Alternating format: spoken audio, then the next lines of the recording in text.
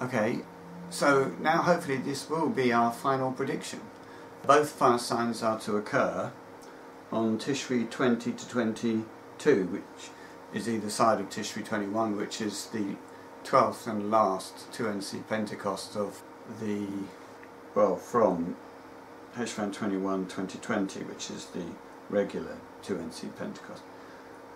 Because on 2021 Heshvan 21 we get the next round of 2NC Pentecosts.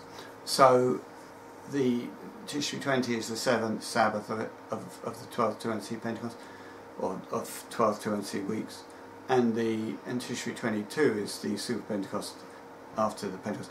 That will be the Super Pentecost actually after the late 11th, which is the same as the 12 2NC Pentecost. So it's the last Pentecost date in Tishri is Tishri 21. So the fire sign must be that day, or the day after, or the day before.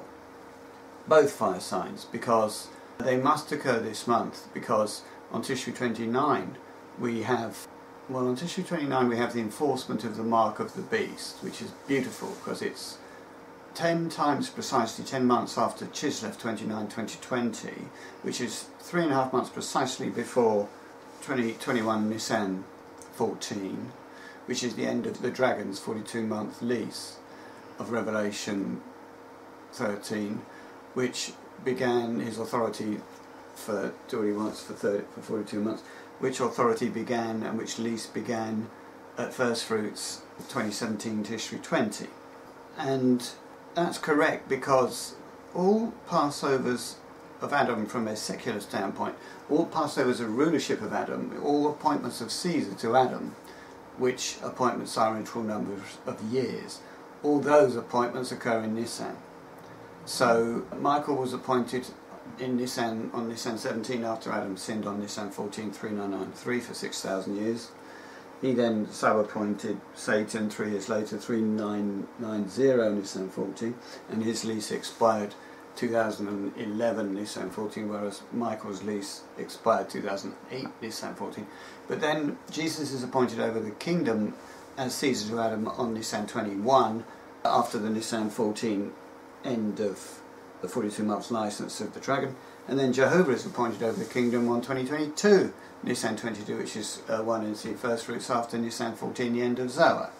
So all these things, all these Caesar appointments to Adam all seem to be the first 1 NC first fruits or Mosaic first fruits following after the Nisan 14 Passover. So that being the case, it makes us pretty confident that we've got the end of Satan's lease right, because it's got to end on Nisan 14 in order that Jesus can be appointed, you know, on first fruits after that, which is Nisan 21 this year. And if that's the case, then we know that the 10 kings who've not yet received a kingdom stand for 10 times and not having a kingdom, but they do have authority 1 hour with the beast, 1 hour of the day of the authority of the beast, which day is the 42-month lease. So 1 hour of a 42-month day is a 12th of 42, which is 3.5 months, and that goes from Chislev 29 to Nisan 14. But then these poor old kings who haven't yet received a kingdom, they don't receive it for 10 months, so that takes you from Chislev 29 to Tishri 29.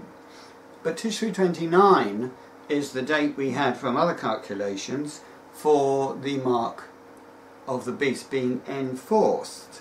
Specifically, the calculation is that the beast is caught on ER 28 2022, which is 12 times of the sentence count of Revelation 19:20 before it's burnt on Sivan 10, and it has to be burnt on Sivan 10 2022 because that is the entrance day into the late Babylonian Passover, which is the Babylonian Passover execution, and the OMC, late Babylonian OMC Passover, and the beast is Babylonian because it wants false worship. It's not Christian. It wants worship and it doesn't follow Jesus. And Babylon just means all false churches. And then we know from Daniel 3 that the width of the image that they have to bow down to is 6 cubits, which is the period from Tishri 23 to Tishri 29 when it's enforced. And the height was 60 cubits, which is the amount of time you test saints with, height representing heavenly saints. It's Benjamin actually. He's raptured on Chislev 23, having been tested for 6 months from Tishri 23. So what I'm saying is we have this beautiful coincidence now of the end of the 10 months of the 10 kings not yet having received the kingdom, and the enforcement of the beast, whereby they do receive a kingdom once the beast, mark of the beast, is enforced on Tishri 29, which is incidentally October 8-9. So October 8-9 is when it will become illegal to buy or sell anything, I think in a shop, maybe online, I don't know, but certainly in a shop. I mean, it already is in France, pretty much, but it will be throughout the West at least, not necessarily in America. The eagle seems to escape. But in the land of the 10 kings, 10 major countries, you cannot buy or sell without the mark of the beast on October 8-9. And you can register for that mark on October 2-3, 6 days before, which is Tishri 23. We strongly advise not to register for that mark because Revelation says don't register for it. If you have the mark, then you cannot be a saint, and if you don't give up the mark, you will not be saved. So if you take it, you have to repent in order to be saved. And now all of that is occurring in Tishri, and I suppose we're making a secular argument here that, well, and then the world war has to break out, World War III, which is the ride of the second horseman in the apocalypse. That breaks out, actually it doesn't. The ride of the second horseman begins on, when does it begin? We've just realised that the second fire sign will indeed be Tishri 20 to 22, but the third fire sign will not also be Tishri 20 to 22, but will be Heshvan 4 to 6.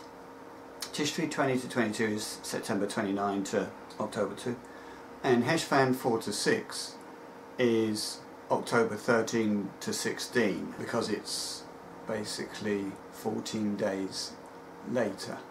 And the reason we can now make that change is World War III actually starts with the third fire sign, and I had World War III starting one day earlier than that, which meant you couldn't really have a fire sign after the war had started. So I didn't think that was possible, but actually I was wrong, because there's a sentence count. If you look at the symmetry of the 1 Kings 18 contest, it begins 2005 ER 14 when the Watchtower fell as a true church, and therefore it's Jehovah's Witnesses all became prophets of Baal, and that began the prophets of Baal.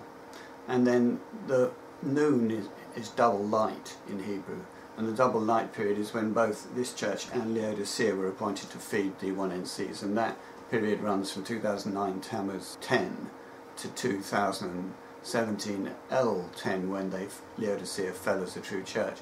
And if you then match the morning part from 2005 ER 14 to 2009 Tammuz 10, if you take that period and add it after the 2017 El 10 to make morning equal to the afternoon, you end up on Heshvan 5-6, which is the end of the contest. And well, it's a contest about fire signs, so really there should be a fire sign on Heshvan 5-6, and now we've got one.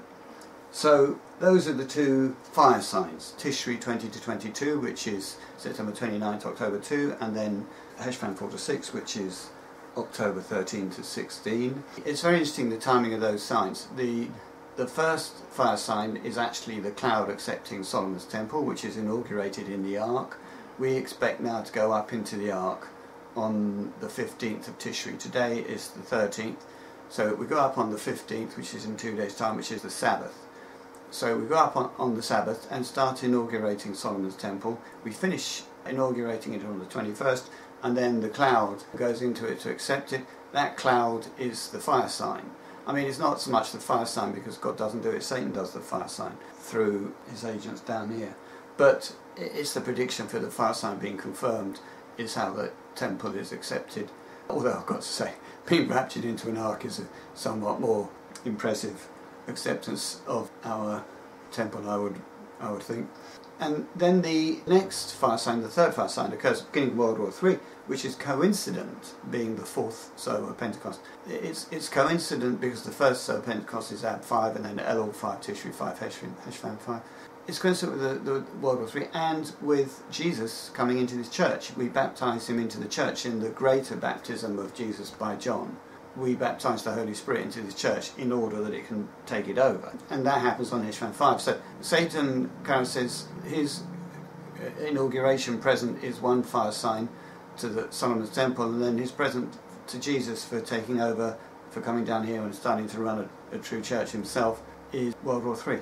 So it's just incredible how, well, that's the spiritual reality behind all of the politics that's going on down here at the moment. This awful segregation happening in America and France. You know, it matters not whether it's Jew, Gentile, whether it's black, white, or whatever the contrived pretext may be.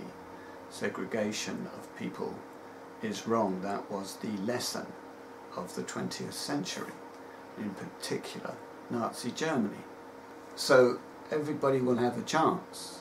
If you ever have asked yourself the question, if I was a concentration camp guard where one of my relatives was killed, would I have followed the orders or would I have resigned? Well, you will now get the chance to answer that question, because there's going to be a world war, which is the necessary cover for setting up some more camps.